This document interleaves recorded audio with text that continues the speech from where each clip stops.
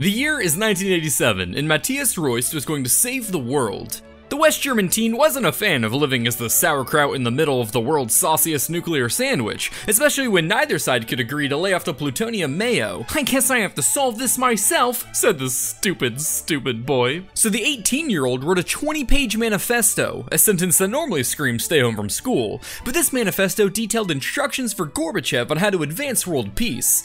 The next steps of his plan were rather simple. All he had to do was take this manifesto, hop in a Cessna, and fly from the west directly into Moscow, where he could hand-deliver it to Soviet President Mikhail Gorbachev himself. With only 50 hours of flight experience, Matthias took to the skies and into Soviet territory. Air defenses were put on high alert. Soviet MiGs pulled up next to and flew by him, but much like an Activision Blizzard employee, Matthias wasn't gonna take no for an answer. Through sheer dumb luck, every surface-to-air missile and fighter jet was denied permission to engage, assuming he was just a dumb student with his transponder turned off. They realized their mistake too late once Matthias landed an aircraft directly onto Red Square, marking the first time a German invasion ever got to Moscow.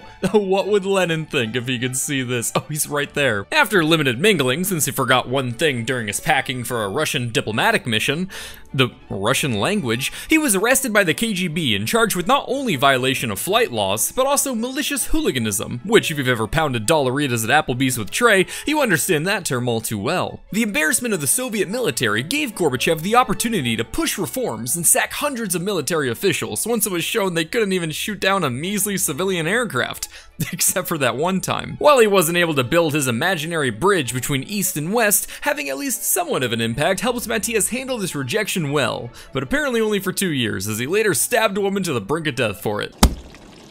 Why are you telling me all this? Just giving you some food for thought, Alex, because now it's up to you to end the Cold War and save the world. What? Why me? Why can't you leave me alone? Well, as you can see, I didn't do all that great of a job at it, and also, you're a lot of fun for me. But don't worry, champ, I've got a titillating tally of tales of wacky capitalist and commie shenanigans to help teach even you how to win the Cold War.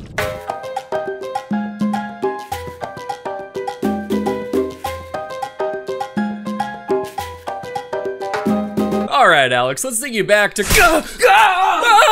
sorry about that, Alex. One got away. What? You and the— one what? Just a piece of my soul. I had the boys in the lab split mine up. Split your soul? Why? Why, to put the pieces in the marketable plushies, of course. Kinda like Harry Potter, but less stupid and British. Introducing the first limited edition BlueJay plushie. I partnered up with the folks at U2s for my first ever merch drop, creating a dazzling little dude that's perfect for all your plushie needs.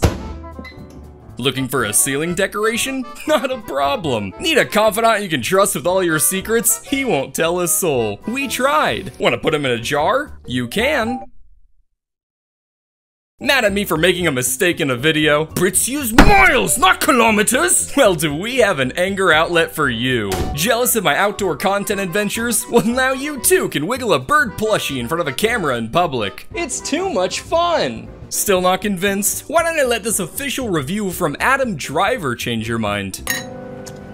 Merch. But my soul can only be split into so many pieces before I'm reduced to a shallow husk of a bird. So click the link below and throw your money at your screen before it sells out forever. And now, back to the video. It's the mid-1940s, the end credits roll on the World War sequel, and the Allies are partying in Berlin to celebrate Hitler's first good painting. But the fanfare can only be short-lived, as a new tension was already brewing over the world's path forward: capitalism or communism. At the helm of this debate were the two superpowers, the United States and the Soviet Union, both of whom fought harder to collect economic allies than Nazi scientists. There was only room for one top gamer in this post-World War II scene, and as the main actors were now considering a trilogy, one was feeling rather confident with their early access to the nuclear DLC. And that is why we must abolish private property. Break free of your chains, comrade. Ah, I see. That makes a lot of sense. But see this? Pretty cool, huh? Whoa, what is that? Capitalism, baby. I like that! Just wait till you see Chia Pets. Democracy is indispensable to socialism. Yeah, okay, buddy, I didn't want to go here, but under capitalism, our boys back in Los Alamos cooked up a fun new toy for us. So you might want to reconsider. What's the matter? Gulag got your tongue? Wars were a lot more fun when you could kill civilians in very specific places, usually far away. But now that complete annihilation could be achieved from the press of a button by a teenager drafted from some farm in Idaho, countries were understandably a lot more hesitant to kick off World War III. Alright, we don't want a nuclear holocaust, so let's just set down our guns. But proxy wars aren't the only way to win the Cold War, Alex. Points towards victory could be scored through culture, intelligence, science, or military. Now let's take a look at what the US and Soviets did to try to score points in these categories. You got this idea from the Civilization games. Shut the fuck. This is different. When you think intelligence, you probably picture a charismatic Brit from the 50s, goofy spy gadgets and gizmos, or a charismatic Brit from the 60s, and maybe a certain blue bird from the internet? No? Okay. Anyway, well, the reality of Cold War espionage consisted of a more mundane cocktail of surveillance and asset handling than a gin one. It did have its more shaken moments from time to time. Take Acoustic Kitty, the CIA project to transform your typical everyday cat into a world-class spy. The idea was to fit a cat with a microphone and radio and train them to approach Soviet officials to catch all that juicy commie gossip. Wouldn't they easily see a microphone and transmitter on a cat? Well, only if they're on top of the skin. What? Those lab boys back in the CIA dungeons decided to cook up a little Frankenkitty, surgically implanting a microphone in a cat's ear canal, a transmitter at the base of its skull, and an antenna down the spine and tail just beneath the fur. With their crime against nature complete, they just needed to train the cat, deciding to use audio cues to control its directions. But as you cat owners already know, it doesn't matter how close you can get a cat to RoboCop, they'll always end up doing whatever they want. So while initial testing went well, outside the lab, it would just wander off whenever it got bored or hungry. And it was then that the CIA realized their mistake in this whole operation. They forgot to bypass that pesky sense of hunger. After one more operation, their abomination was now trained, wired, and hungered for nothing but tanky blood. The perfect cocktail of conditions for its first mission. Okay, we're here. Time to let the cat out of the bag. I'm reporting you to HR, Scott. Okay, Agent 009 Lives, this is what we've been training for, all right, buddy? It'll be a quick in and out 20-minute mission. Just walk up to the guys on the bench and listen to what they have to say. Don't let curiosity kill the cat. Why are you allowed to? Because I have tenure, Scott. All right, Agent, here we go.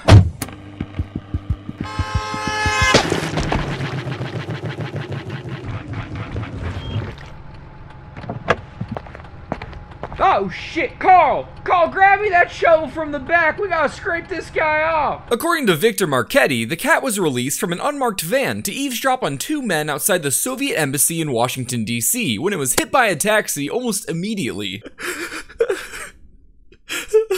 Well, I know you had a lot riding on this Acoustic Kitty project, Ryan, but don't worry. I've had the boys back in the lab work on a new project that's sure to cheer you right up. Introducing Electric Kitty.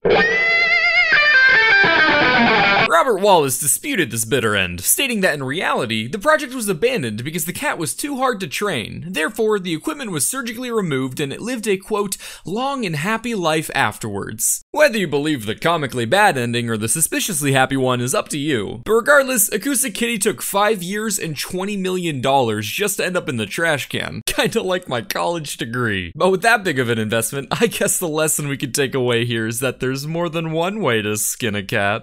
I hate you so much. How about we take a peek at Soviet espionage, Alex? Oops.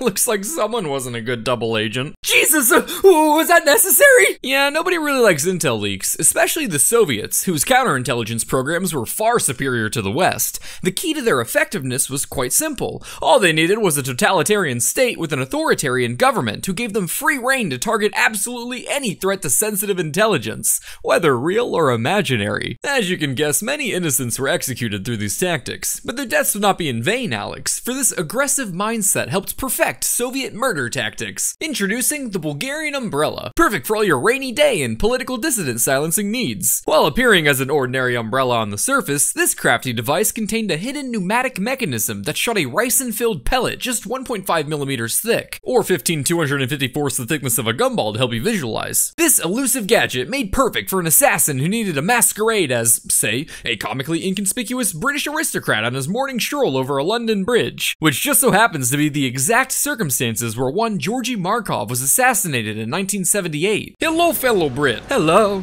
I see you've noticed my umbrella. As my babushka always said, Simrasat mir adinotrish. Oh, I mean grandmother. Why does your umbrella have a mag? In case I need to reload. You never know when you might miss. The rain. Uh-oh, looks like it's raining. Here, let me open my umbrella for you.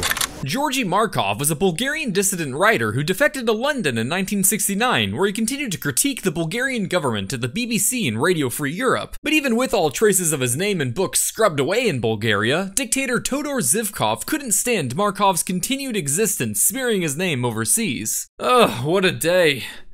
Maybe I'll listen to some BBC. I think I've earned being a little naughty.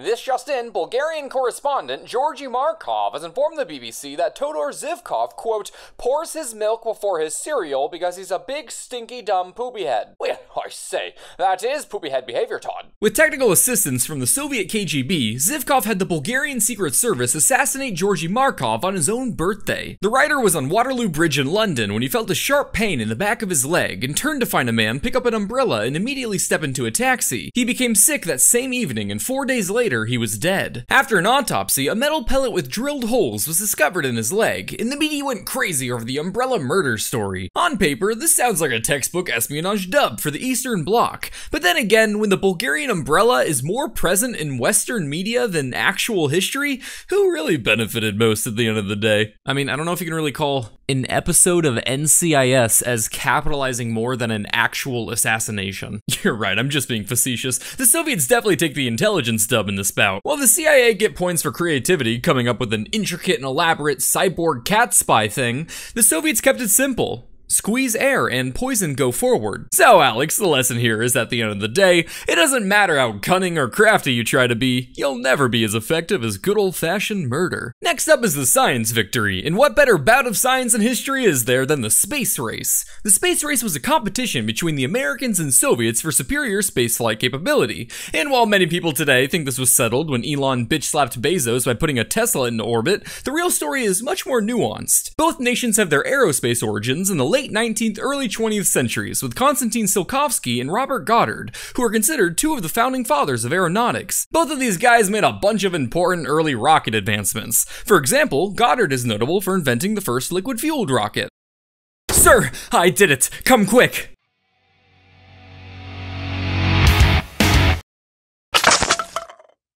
The Soviets are so fucked in 40 years. Most people crown the Nazis as the sole king of early rocketry, but both the US and Soviets have been progressing in these fields as well. In fact, the Soviets' rocket tech was on par with the Nazis in the early 1930s. That is, until Stalin's policies slowed things down a bit. What are you talking about? Ah! Jesus Christ! Nevertheless, the Soviets kicked off the space race by launching the first ever artificial satellite, Sputnik 1, a big metal ball with 4 antennas, a clear nod to the all-powerful flying spaghetti monster. Inside the little satellite was a radio that transmitted menacing beeps to the people below, sending a clear message of its existence and terrifying Americans as it flew overhead. Welcome back to WTTL, your station for all things Elvis. But first, a message from our sponsor, Dr. Lang's Lobotomies, ideal for hysterical women. Use code BRAINBLAST for 20% off for Noggin November. And remember, you're one snip away from a wife who obeys. Yeah, oh, I hate that. The Soviets immediately responded with Sputnik 2, this time putting the first animal into orbit, a dog named Laika. They just snatched a random stray, figuring if anything can survive the hellscape that was the Moscow streets, then the literal exosphere shouldn't be that different. After a bunch of training, Laika was strapped up and launched into orbit. She was never intended to survive the mission, so they planned to ease her suffering with some poisoned food later in the trip, which would have been great if she hadn't been roasted in a makeshift air fryer in the first few hours when an engine failed to separate. This could be due to the fact that the spacecraft was both designed and built in only 4 weeks in order to hit the launch deadline. America responded with their own launch in the formation of NASA. Both sides are now just popping off more satellites, dogs, monkeys, and finally naked monkeys,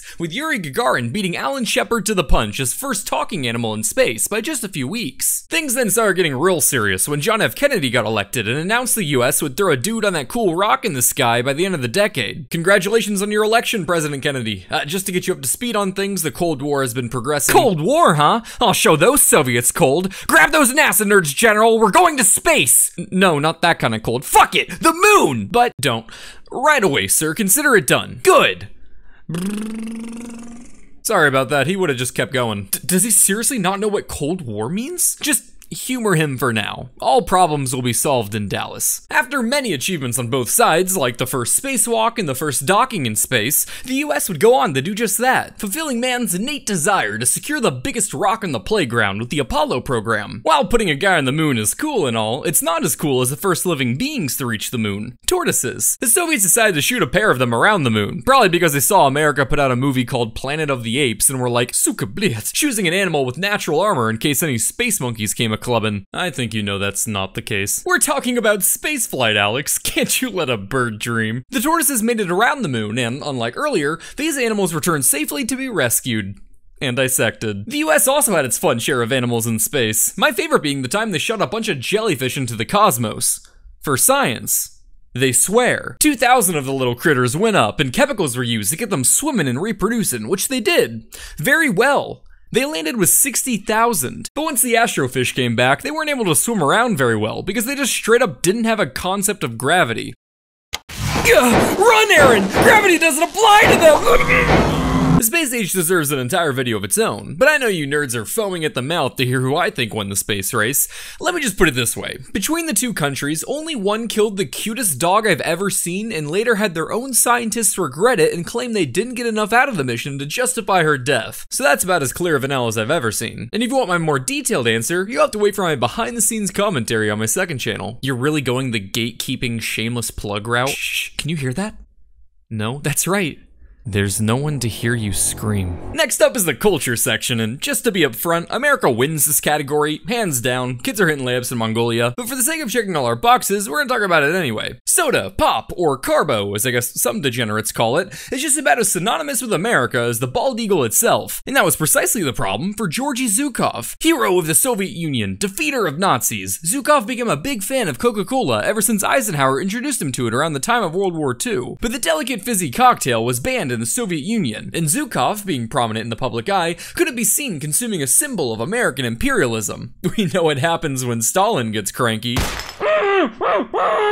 So he decided to reach out to US President Harry Truman for a solution to his dilemma. President Truman? Zuki, are you considering defecting? No, stop asking. I was actually calling to see if you could help me acquire some coke. Well, we were saving most of it for black neighborhoods, but I think we can work something out. No, wow, Jesus, I'm talking about Coca-Cola. I can't be seen getting it in the Soviet Union. They wouldn't allow for it. Can you help me out with this? Maybe you could? Other than overthrowing my government. I'll get you one of these days. Let me see if I can work something out. Truman reached out to Coca-Cola, who then developed White Coke, a special clear version of Coke that had its food coloring removed and was packaged in clear glass bottles with a white cap and red star. This way, when Zhukov wanted a nice, refreshing Coke, the public wouldn't see their idol drinking a Yankee abomination, just half liters of vodka. In the image of war hero turned alcoholic veteran was a Soviet-fitting brand the public could very much so get behind. But let's check on America and the yin to Coca-Cola's yang, Pepsi. In 1959, Pepsi participated in the American National Exhibition in Moscow, where we showed off what it means to be an American. Here we see Soviets observing a motionless car from behind, an allusion to driving in an East Coast city. Over here, Khrushchev is experiencing the wonder that is an American kitchen. Will he try his hand at operating the washing machine? No, they brought a woman for that. Gee, watching your wife work sure is tiring. How about a nice refreshing Pepsi to take the edge off? This photo was exactly the marketing juice PepsiCo needed in the ongoing cola wars, and it led to Pepsi acquiring a monopoly on cola in the Soviet Union. With restrictions on the ruble, Pepsi exchanged their scrumptious syrup for vodka, which they could then sell for cash. This deal remained in place until Pepsi's growth outpaced the vodka's growth, leading to a renegotiation. Yeah, this vodka deal was great and all, but there are only so many kids with fake IDs in the States. Not to worry, comrade, we've arranged an offer for you. What is this? Something to go with Naval Fleet. Ah, there it is. What are you doing? You wanted me to bring something new to the table, so I bring ships to table. Thank you, Igor. Пожалуйста. Figuratively! Bring something figuratively to the table! And why would I want a naval fleet? To help with your current conflict with Coca-Cola. You are in Cola War, are you not? Figuratively! The Soviet Union gave Pepsi 17 submarines, a cruiser, a frigate, and a destroyer as payment for soda. You may have heard this story before, as it's become somewhat of an internet legend in recent years, with articles in your know-it-all nerd friend Kevin claiming this trade made Pepsi the 6th largest navy in the world at the time. This actually wasn't quite the case. These vessels were outdated and gonna be sold for scrap, but even still, they wouldn't have made Pepsi even remotely close to the 6th largest navy in the world at the time. In fact, when I dug into this story deeper, there seemed to be a lot of scrutiny as to whether or not this even happened in the first place. I was able to find 2 articles from 1989 claiming the sale did take place, and political expert Dr. Paul Musgrave wrote a feature about the story, and says that it definitely happened and is attested to in other sources. To me, it seems most likely that Pepsi acted as a sort of middleman in the exchange of Pepsi for a few $1 million worth of Soviet vessel scrappage. But this was just a small fry compared to the big kahuna that would transpire the coming year. A multi-billion-dollar deal where the Soviets would build brand spanking new oil tankers for Pepsi. That's right, liquid gold for Fizz to behold. Things were starting to look up for little old Pepsi. Well, surely a multi-decade monopoly would consolidate a strong lead in the market. Oh, that's embarrassing. Last but not least, we have the military category. The US and Soviets had to get creative with this one, as in the world of nuclear juiciness, we typically want to avoid terraforming the Earth into a radioactive wasteland. But the moon is fair game. It's 1958. Americans are panicking after the Sputnik launch, and the US needed a strong response to show they weren't falling behind. Okay, boys, where's Captain Lloyd? I believe he's taking his wife to an appointment at Dr. Lang's lobotomies. About time. Anyway, let's get started. We need to do something big to boost public morale. What do you got for us, General Clint? The Army is working on our own satellite program. I say we put our faith in the Explorer 1 launch. That'll be good, but we'd still only be second. What about you, Major Tom? I believe we should focus on Project Mercury, sir, and putting the first man in space. Good, I like it. And your thoughts, Alfred the Moon Hater? The United States kicked off Project A119, a plan to detonate a nuclear bomb on the moon's surface. Their hope was that the explosion would be large enough to be visible from Earth with the naked eye, and consequently boost public morale once they witnessed the extent of America's might. But of course, they'd need to sell some additional reasons beyond explosions are sick, bro. So it would help answer some rudimentary astrogeological questions? What?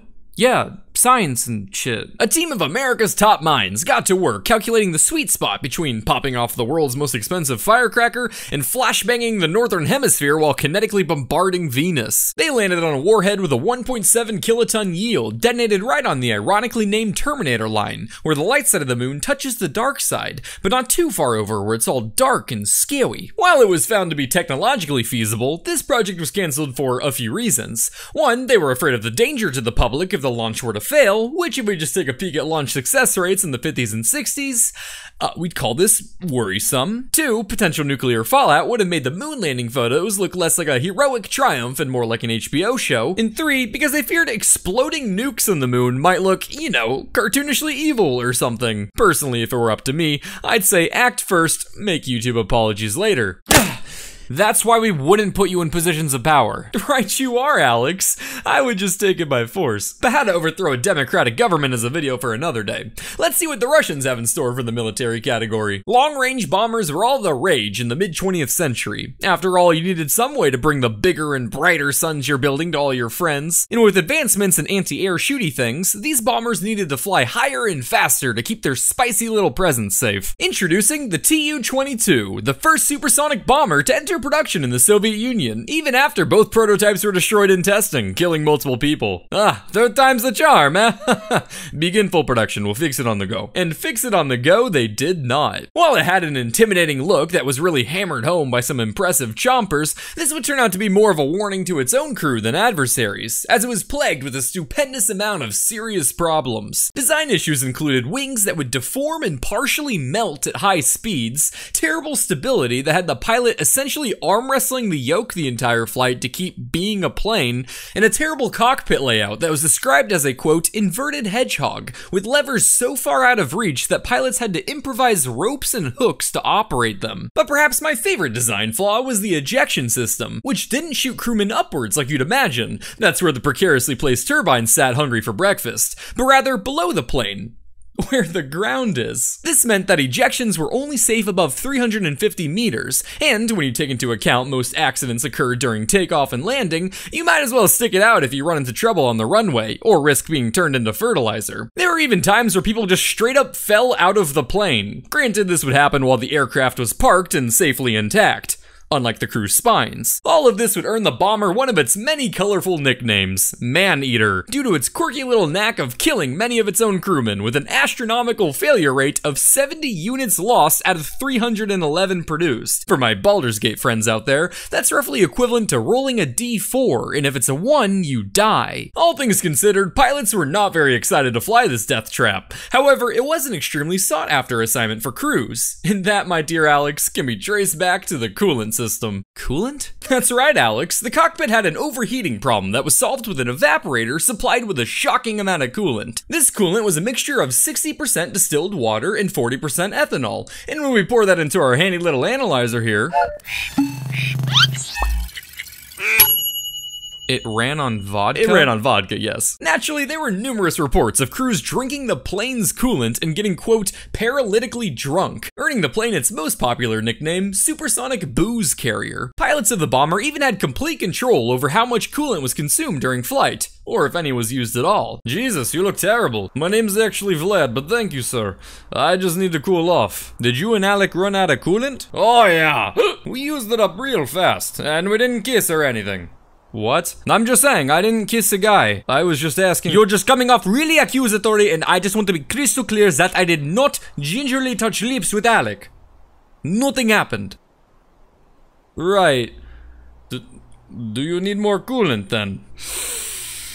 That would be most appreciated. Interestingly, it appeared as though the coolant was utilized with a shocking efficiency, as aircrews post-flight reports would show 100% of it was used during flights. The Air Force would later crack down on this, restricting access to bombers between flights and closely monitoring coolant levels. However, keeping Russians from vodka is like trying to keep predators from Roblox, so they found a way to keep the practice alive anyway. While neither of these stories are really strong wins for either side, I'd have to award the Soviets the point for this one, as between the two, well, it actually happened, and for all its flaws— You mean people dying? For all its flaws, it at least helped boost airman morale. And as my cool college friend Scott once said, stop bringing your Game Boy to the club. I mean, when life leaves you drowning in stress, might as well choose the liquid. He flunked out, but I think the wisdom still stands. So, Alex, looks like we've got a solid tie here. Think you've got what it takes to win this Cold War? What?